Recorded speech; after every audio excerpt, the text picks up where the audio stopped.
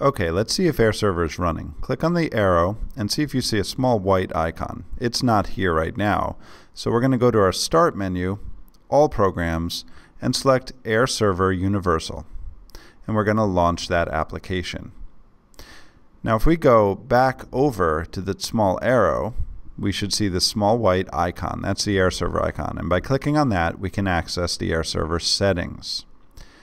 In Settings, we need to make sure we have the latest version. So we go into the Advanced tab and check for updates. Hopefully you're up to date. If not, you can go ahead and run any updates that are available.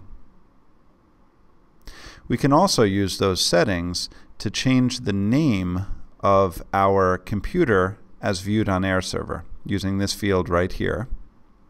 And we can add an optional password to the AirServer to protect other individuals from accessing our mirroring capabilities. You certainly don't have to do that though. When you're done, you can close that up and your computer is ready to go. We need to make sure that our iPad has the latest software running in order for AirPlay mirroring to work. In order to check that, we need to use our Settings app. Now, you'll notice the little red number 1 notification in my Settings app. That tells me that there's currently an update available. Here's how we'll install it. Launch the Settings app. Go into the General tab and into the Software Update option. And you will see the software update that's available, and tap Install Now. You will have to agree to the terms and conditions, and then the update will begin installing.